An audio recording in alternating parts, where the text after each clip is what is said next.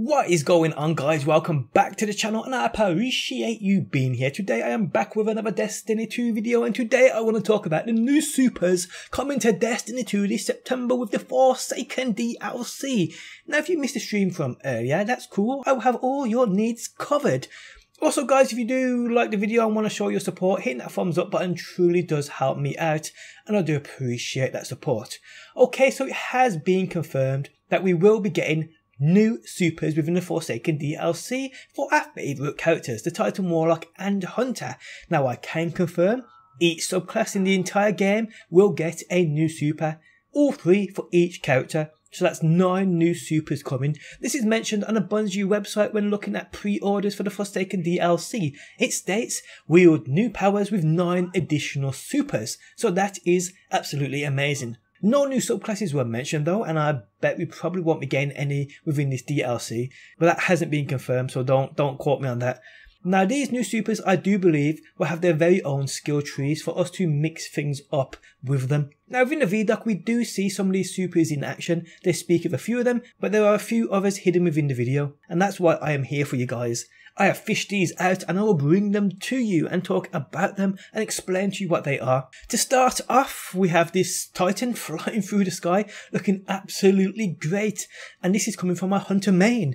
This is one they don't actually talk about. We also see the same Titan within the same subclass flying down from the sky, almost identical to that Death from Above perk on the D1 Striker subclass. But the instance of him gliding through the sky, through the air, like a dolphin out of water, looks spectacular. Note that when he's in this animation, he is basically invincible. So if you're playing PvP and you see a Titan flying through the sky like a dolphin coming towards you, you better get the heck out of his way. They then showed a new Titan Sunbreaker edition where he wields this big old daddy hammer and almost slams it into the ground like a Fist of Panic, which in addition creates a path of fire in front of him, which then creates a fire tornado.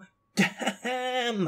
Now there was no footage that I could see of the Sentinel subclass, so this one we will have to wait and see with. The Hunter on his Golden Gun class now has fire knives, which he throws like a damn ninja. I can see this being a super used to take down multiple adds from all angles, so if you are surrounded, this might come in super handy.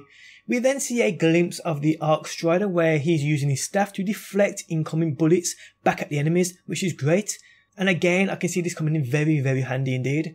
Lastly, for the Hunter, we actually do see the Night Stalker edition, but it's towards the end of the VDOC when they're not actually speaking about new supers. It's called the Shadowmark. We see it being activated and just unleashing hell. This Hunter lands and is in and out like a damn ninja for sure. I absolutely love it. Now for the Warlock. The Voidwalker edition is absolutely epic. It gives you the addition to roam, teleport and pop a burst of energy which takes out anything within a certain proximity of you. Pretty damn cool. The addition to the Stormcaller allows you to fire a beam of arc energy.